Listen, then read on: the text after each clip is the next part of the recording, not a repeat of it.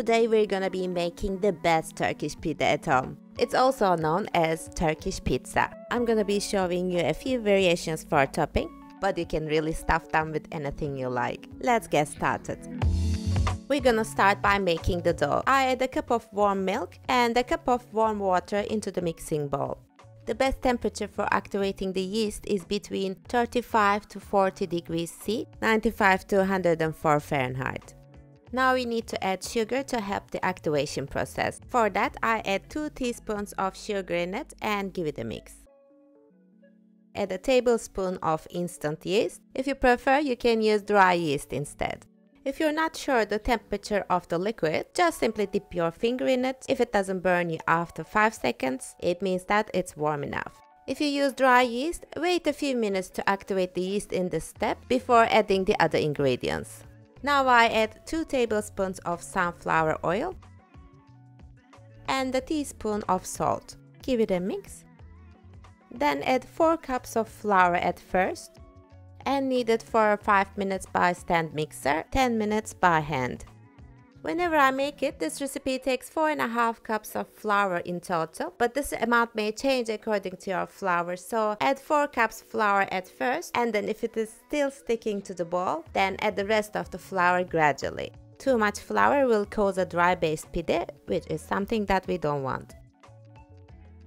The dough is still sticky, so I'm gonna add a bit more flour in it.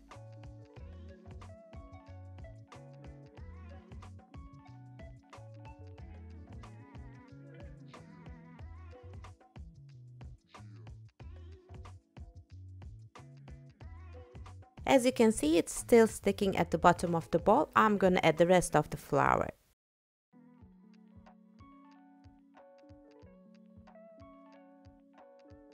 Your dough should be like this, smooth, soft, and non-sticky.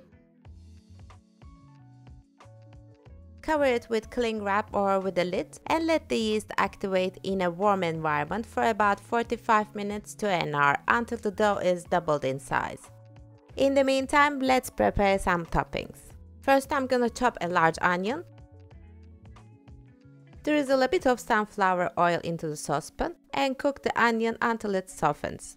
Pide bakes so quickly, there won't be time for the onion to cook inside. That's why we're cooking the onion first. I have almost 250 grams of ricotta cheese here.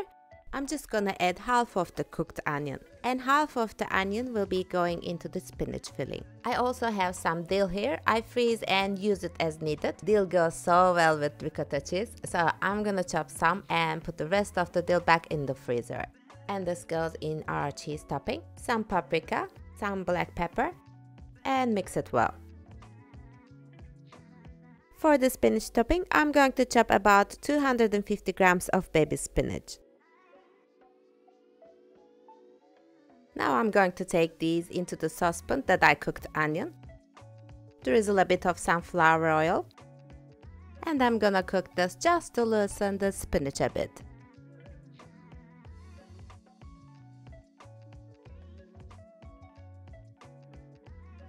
I wanna add a bit of paprika, black pepper, and mix it.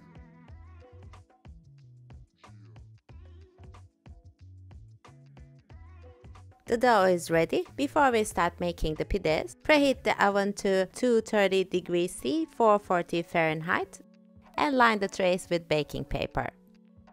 Dust the working surface with flour to prevent the dough sticking to the surface.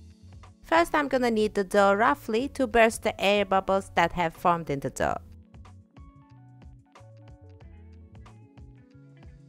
Then I'll divide the dough into small pieces. It's so much easier working on small pieces. Now I'll knead each piece by pressing with my palm to burst all the air bubbles.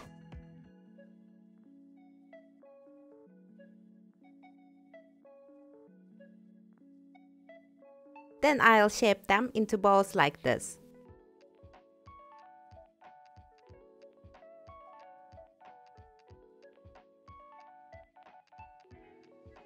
Cover them with a tea towel so they won't dry out. If you rest this for about 5 minutes, you can roll them more easily. But I'm not gonna wait for it now. I'm just gonna start from the first ball that I made. If you keep rolling up and down like this, it'll take its oval shape. As we're not making bread, we should roll it thin.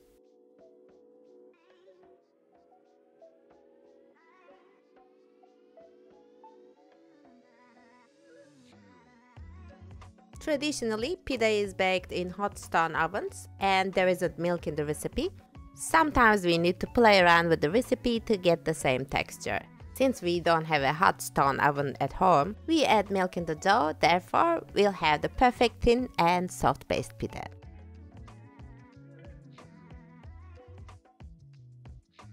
If the rolled out dough doesn't fit into the tray, you can just cut them like this and add the leftover dough to the other bowls before rolling it out.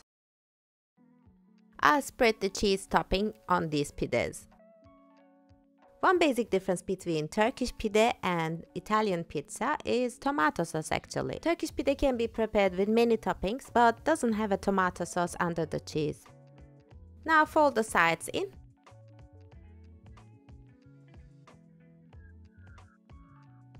And pinch the ends together to seal.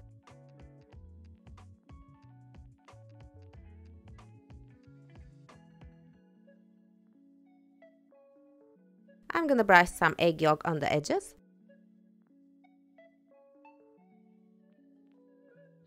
I whisk the egg yolk with a teaspoon of milk, this way it's easier to brush and makes it shinier.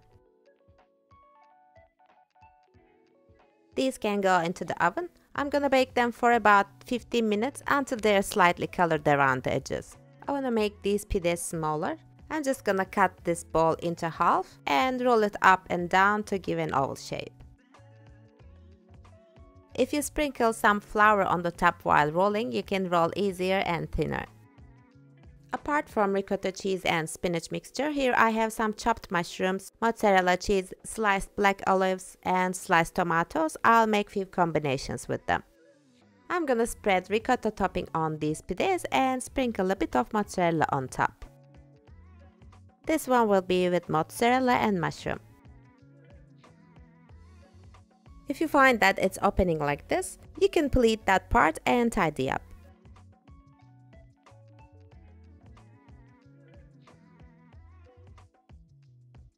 This one will be with spinach, tomato and egg, but we're not gonna add the egg at this stage. First we'll bake this for 7 minutes, then take it out from the oven, add the egg and bake for another 7 minutes. Once they're baked, butter all around the edges which will soften it.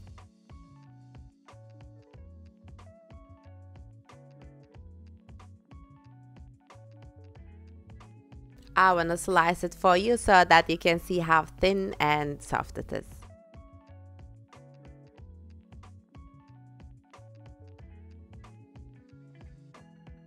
I hope you'll enjoy. See you in the next delightful recipe. Cheers!